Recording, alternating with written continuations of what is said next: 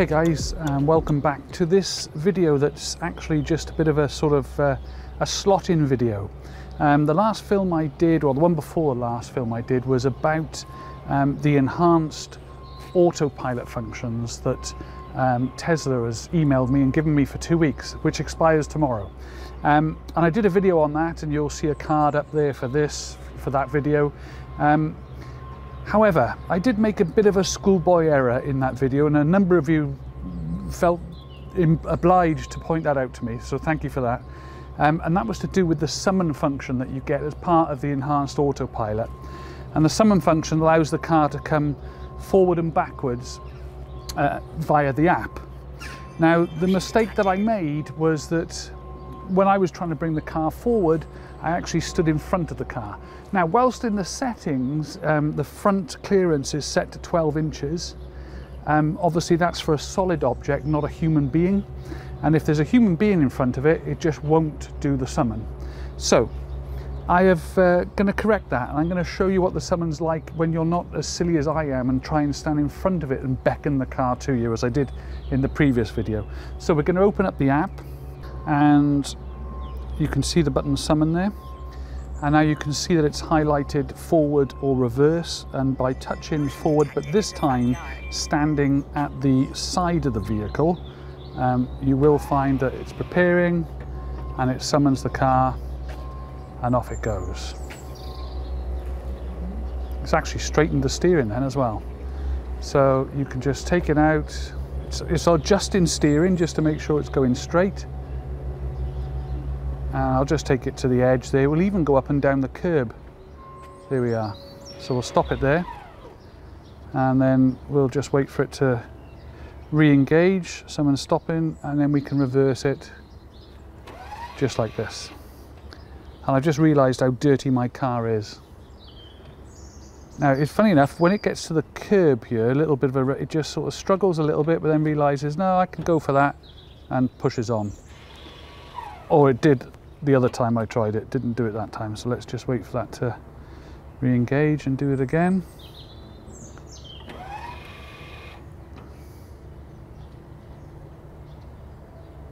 Go on. There she goes. And got a bit scared because it started to accelerate a bit more, so I'll just wait for that to... So obviously curbs a little bit more challenging for it, but it should be fine now. And it'll come straight back, and actually automatically now it'll stop before the hedge because I've got it set to actually stop. I think it was 20 inches from there. So there we are. Motion detected in the front yard. And that is how summon works, or should have worked. So apologies about the first time. I'm also going to go and try and do smart summon again, because that was completely unsuccessful last time, and I think that that is not down to the car. Well, I know in fact now it's not down to the car. It is in fact down to EU and UK regulations that don't allow it. But I think I may have discovered a little bit of a workaround, so we're going to have a little play with this. And then finally for this video, I'm going to show you a quick demonstration of the Navigate on Autopilot, because again, on the last video, it was very much you were experiencing it with me, and so I was a bit sort of dodgy about doing it properly. So I'll show you how it should be done towards the end of this video. Okay, so I've come to a little car park again, similar one to the one we were at last time, except the other side around the building, to try and see if we can actually get smart summon to work. Now at the moment it won't work properly because the EU and UK regulations, you have to be within so many feet of the car, I think it is, and it's only allowed to travel so far. So it's not working in the UK like it does in America, or the rest of the world. I think it's only the EU and the UK that have these restrictions. But I'm trying something that might just, I've read, might be a little bit of a workaround. But what I've done is I've paired up a second phone to my car, and that is in the car.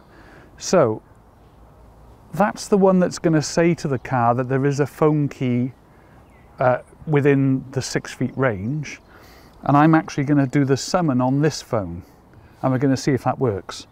This is my first attempt at doing it, so you're doing it with me.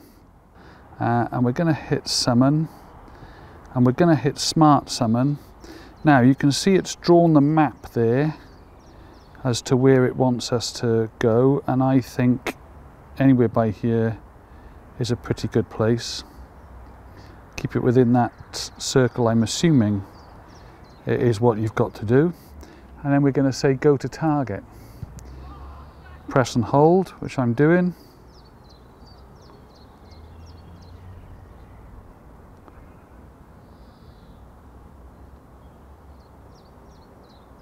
Now it's lost the map for some reason. Let's just close that down and try once more. Summon, connecting to the vehicle. So it's connected to the vehicle. Smart summon. Maybe the target is within, it's not a massive target area, fair play, but the target is within. Maybe I need to be within. Press and hold to go to target. Summon failed, please take over parking immediately. Yeah. Interesting. There was an error. Go to target.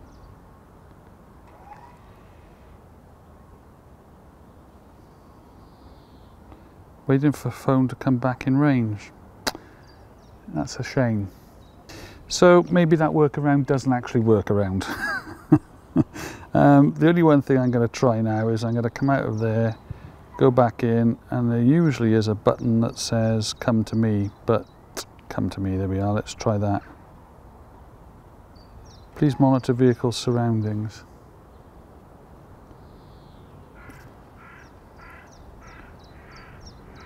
Waiting for phone to come back in range. Big failure, I'm ever so sorry. So a sort of a mixed update really. Firstly, a good success with summon. Got to say that clearly does work now. Straightforwards and backwards, works really well. Just avoid standing towards the front of the vehicle. Smart summon, even though I tried did a sort of little workaround sheet, that didn't work, and so really not usable in the UK at the moment. That could change if regulations change, but right now smart summon not really a benefit. The next little video I'm going to show you now, this next little clip, is just how to use navigate on autopilot for the enhanced autopilot function within the car.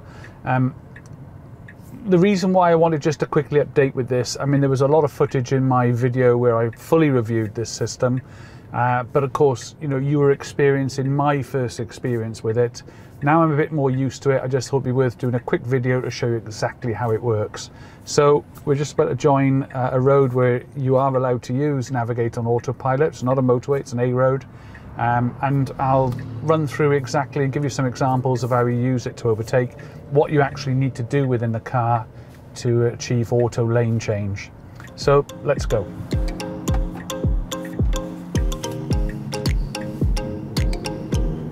Actually, it'd be interesting to see how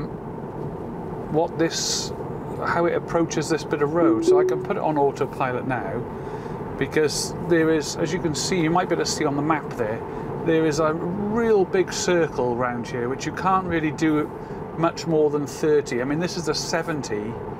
Luckily, we've got a van in front of us, so that's going to keep us down to about, well, 50 at the look of it, which is about the right speed, really, to take this road.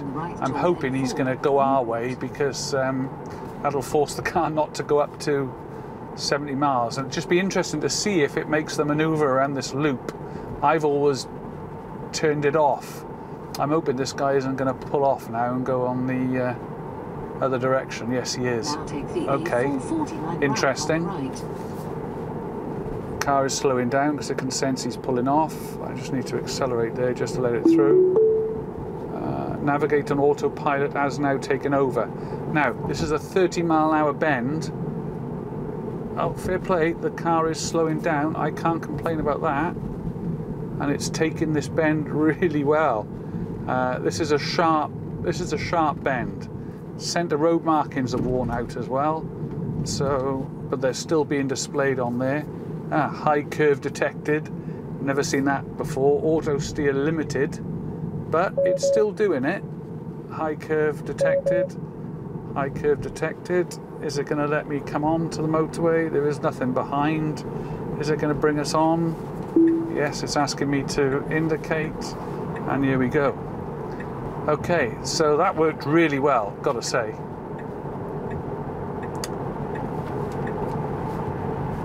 It wanted me to go into the fast lane then, I'm not quite sure why.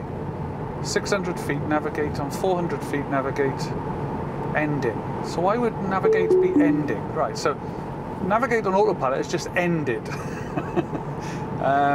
So we're just on normal navigation now. I think it's going to pick up again because it certainly brought us onto this road, which is the A449. Here we go.